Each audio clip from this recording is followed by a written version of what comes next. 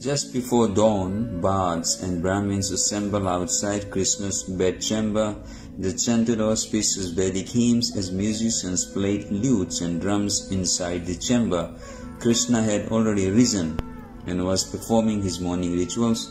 After bathing and worshipping the sun and the sacred fire, he put on yellow silk garments. The palace servants helped adorn him with numerous gold ornaments studded with priceless gems. As he paid his respects to the Brahmins, giving them cows and gold in charity, Satyaki entered. Krishna greeted him cheerfully and said, "O hero, please prepare my chariot equipped with both offensive and defensive weapons. Duryodhana lacks all scruples, so do Karna and Sakuni. An enemy should never be disregarded even if he is weaker." Satyaki detailed some soldiers to prepare Krishna's chariot. They brought out the car meant for high-speed journeys, which had two great wheels resembling the sun and the moon. It blazed like a fire and was decorated with moons and stars, as well as figures of sharks, animals, birds, and various kinds of flowers. Worked in precious stones, the chariot was covered with deer skins, tiger skins, and rows of smell bells. I told flagstaffs of lapis lazuli bore a large dark blue banner embossed with the emblem of Garuda. Krishna's four horses, Sadhya, Sugriva, Megapuspa, and Balahaka, all clad in mail, were yoked with a harness of jeweled leather. Krishna came out of the palace and mounted the chariot with Satyaki. His charioteer Daruka urged on the heroes and then moved off, being loudly praised by crowds of citizens. Krishna saw by the roadside Brahmins offering him worship while musically chanting sacred hymns. As he proceeded along the city's main highway, the sky cleared and a gentle breeze began to blow. The gods, Gandharvas, and celestial rishis assembled in the sky.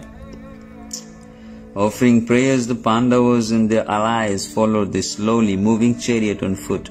The citizens threw flowers and rice on the road in front of the procession. Conches, kettle drums, trumpets, and other instruments sounded on all sides.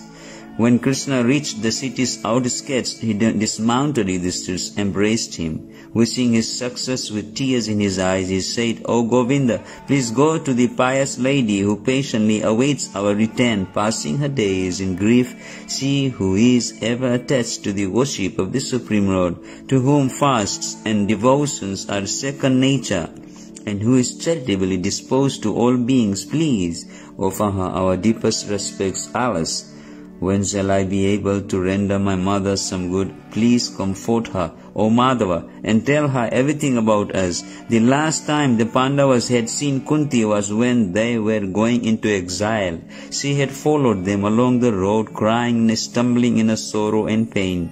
Now it seemed they might not see her until after the war, if at all of them.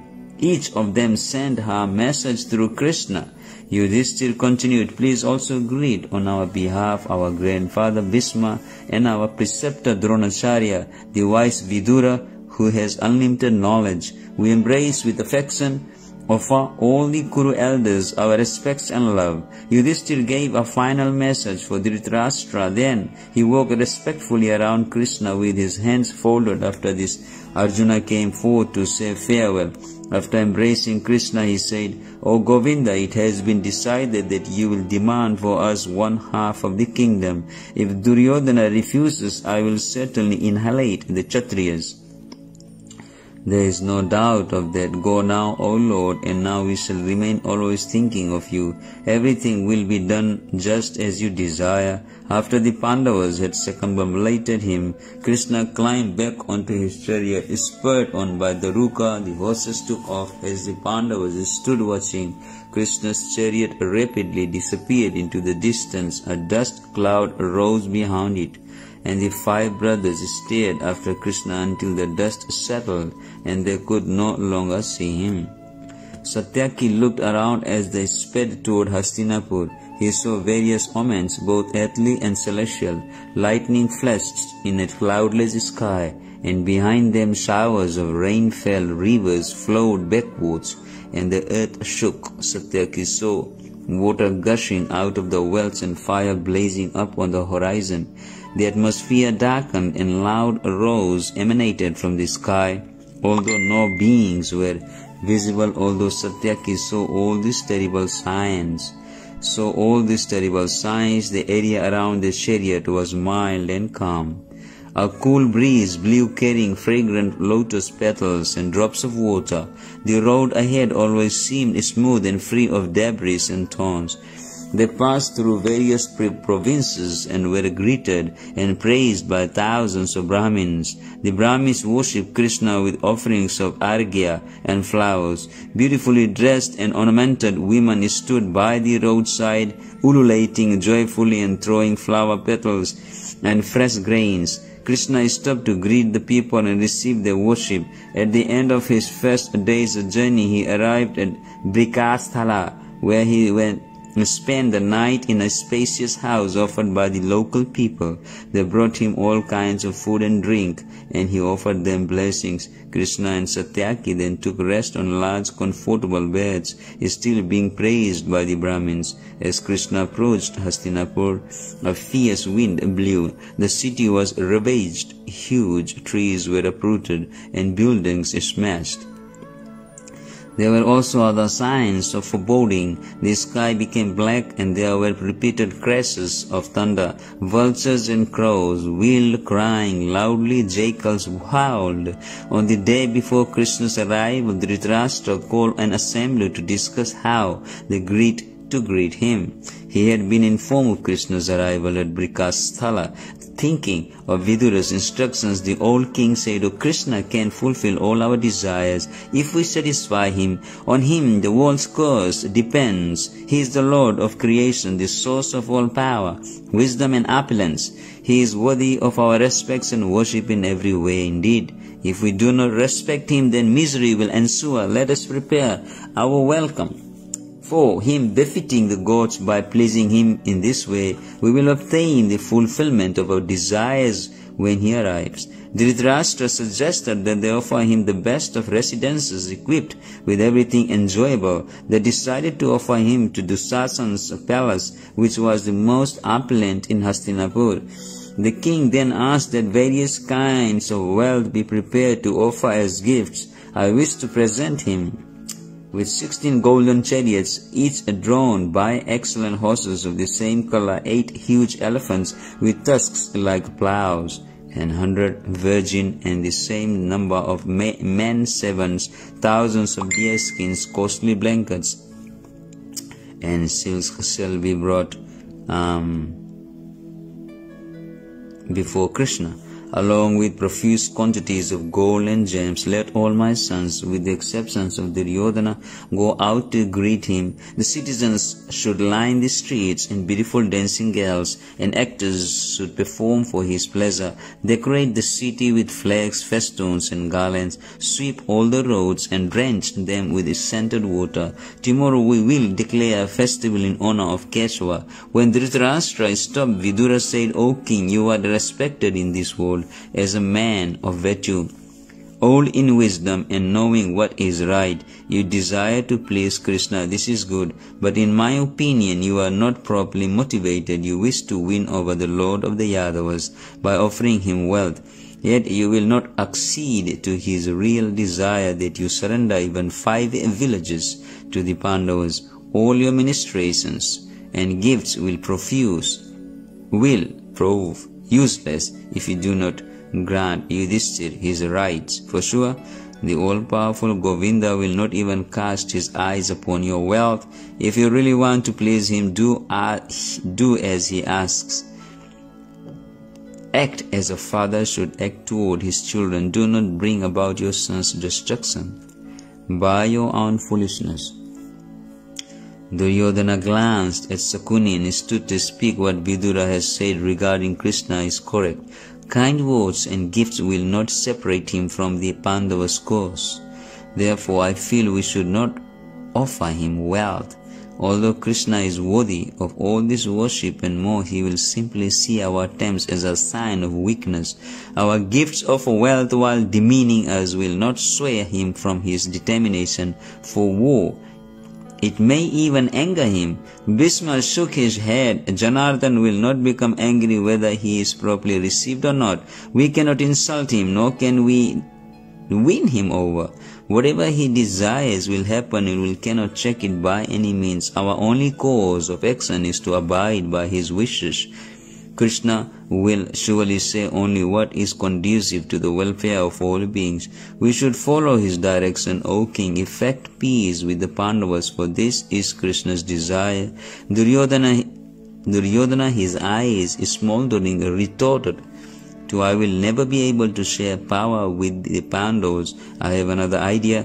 When Krishna enters this assembly, I will take him captive with his as my prisoner, the Yadavas, Vrishnas, Pandavas, and indeed the whole world will be at my disposal. We should think of some means to effect this plan so that he will not suspect anything. Duryodhana had already discussed this idea with Sukuni and Karna and had already made arrangements. Whether or not the court agreed, taking Krishna prisoner seemed to him the best course of action. The Pandavas would never dare attack them if they were holding Krishna. As Duryodhana made his foolhardy suggestions, the kings in the assembly gasped. Dhritarashtra was shocked and said angrily, O child, do not speak in this way. This is against eternal virtue. A messenger should never be violated. What to speak of one such as Krishna? He is our relative and is dear to us all. What wrong has he ever done the Kurus? He should certainly not be made captive. Bhishma's furious voice then rang out, Your son is on the verge of eternity. O king, he chooses only evil and never good. Although advised by numerous well-wishers, you follow him on his unrighteous path towards certain ruin. He will cease to exist the moment he comes against Krishna, who can do anything he desires without the least exertion. I dare not to listen to any more words from this sinful person Duryodhana. Bhishma strode out of the assembly hall in a rage. Dhritarashtra then ended the session and everyone left censuring Duryodhana. His suggestion has gone beyond the bounds of propriety. Surely, Dhritarashtra would now see the folly of supporting him. As they left the hall, the kings and ministers looked at the blind king, who sat in silence. What would he say when Krishna arrived the next morning? After a pleasant night in Brikasthala, Krishna and Satyaki rose before dawn and began their morning worship. They left the village at sunrise.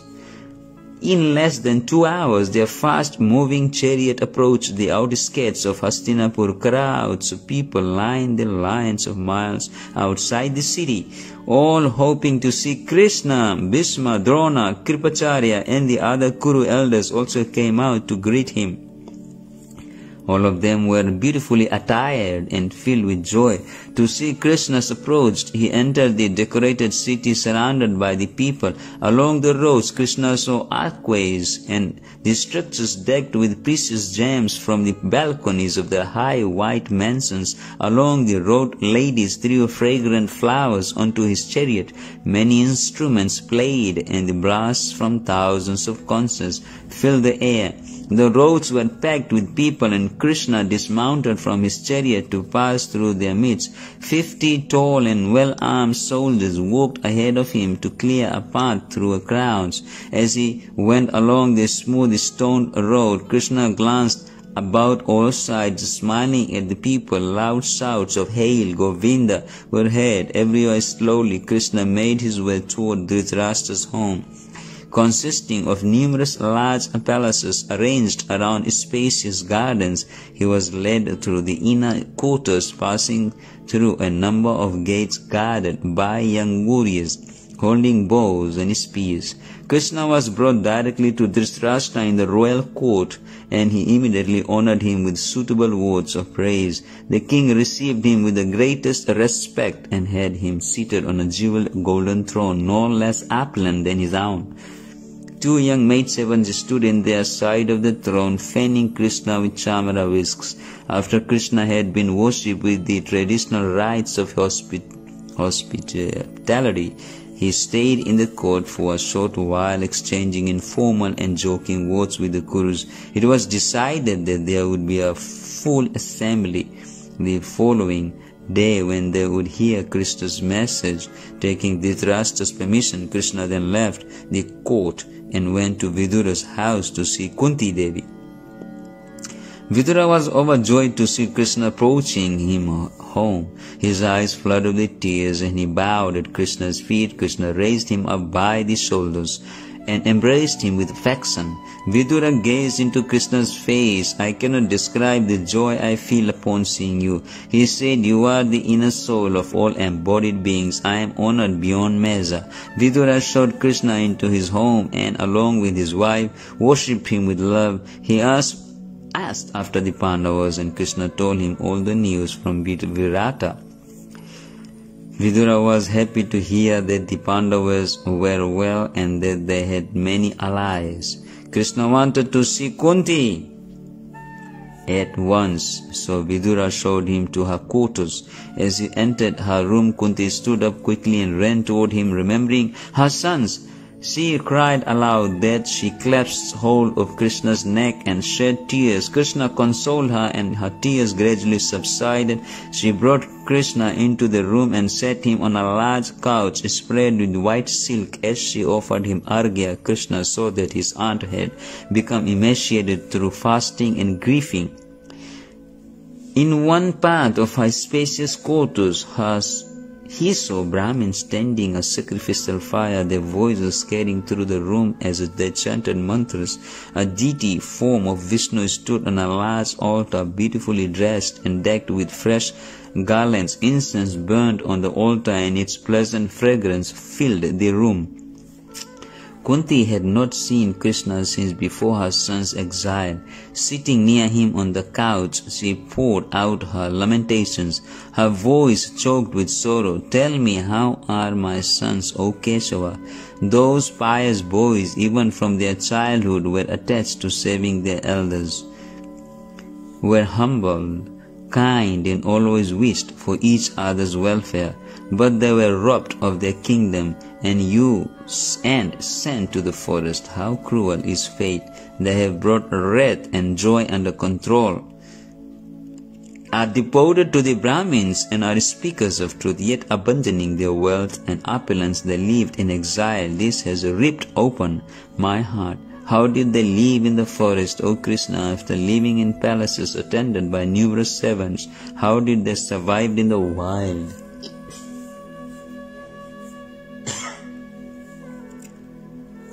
Formerly they would sleep on the best of beds in well-appointed rooms. How could they lay down on the bare earth? Alas, my children have suffered too much sorrow. Deprived of their father as young boys, they had to leave their mother and all their friends and relatives.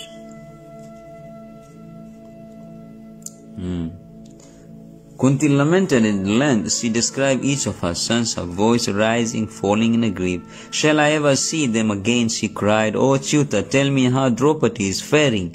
She is dearer to me than all my sons." That noble lady preferred her husband's company to that of her father and sons. It seems one does not necessarily get happiness as a result of virtue, for she is the most virtuous of all women, and yet has had to suffer unbearable misery. When I remember how she was dragged into the assembly, my heart feels such agony. Nothing has ever given me greater pain, dragged by the dishonorable and covetous wrath. Even as the Kurus looked on, she found no protector other than Vidura. The virtues of the highest soul Vidura are an ornament for this world. Kunti's choked voice trailed off and she ran weeping for some time. Krishna looked compassionately at her tear-streaked face. Even in old age, she was still beautiful, her fine features highlighted by her white widow's silk covering her head. She had not decorated herself since Pandu's death, but she still bore a regal splendor and was obviously noble. Taking several deep breaths, Kunti regained No, it's not a class.